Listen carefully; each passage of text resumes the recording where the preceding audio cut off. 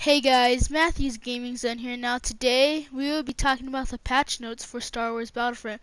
First, let's start off with the heroes. So we've seen a change for all hero stun will be active for 2 seconds. After a hero has been stunned once, this will not apply to specific stuns like force choke and force push. So you won't be stunned as a hero often. And the best fix is the Lando glitch, so we won't have to worry about those Lando noobs anymore, which is good.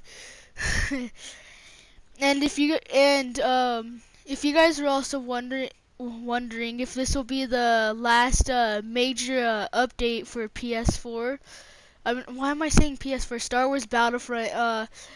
It is not confirmed, but this is speculation right here. I think that it might be the last major update for Star Wars Battlefront. But that's just speculation. But if there is more updates and stuff, like if they add a new map, even though they're most likely not, that would be great. And because they're just probably focusing on Battlefront 2 right now and stuff like that.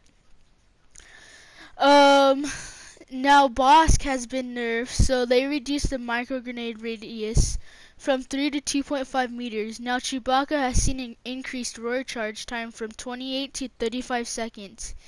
And decreased main projectile explosive damage. So Chewbacca has seen a slight nerf. He's probably still gonna be overpowered still. That's what I think, but who knows? He might not. Depends how you play with him too. But yeah. But now Darth Vader can now use his saber throw and heavy strike when force choking. So his multitasking abilities increase more, and they increase his trait radius from 10 to 15. And the trait no longer affects enemies.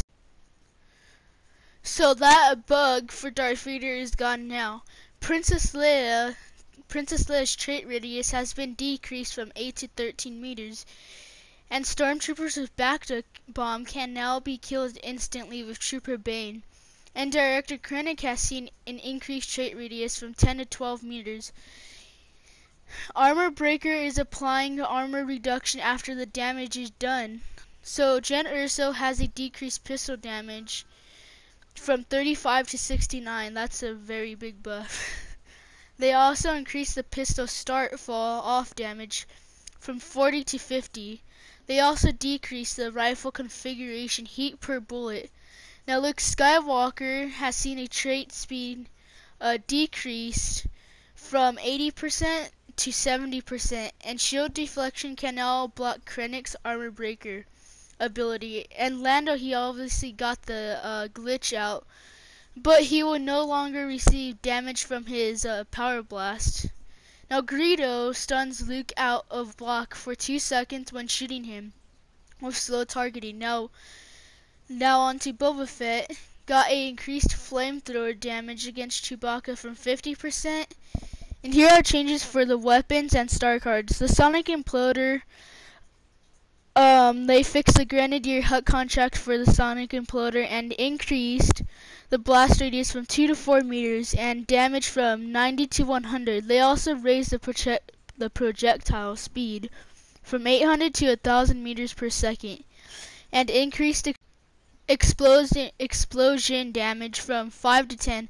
They did fix a bug with the A180, so when you spawn in with your regular star cards, like your primary star cards and stuff like that, but that bug is fixed.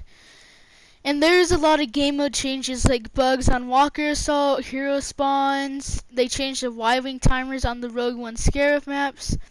Now with heroes versus villains, you will be rotating to maps a lot faster, and they added a general bug fixes, lighting fixes on the Rogue One Scarif maps.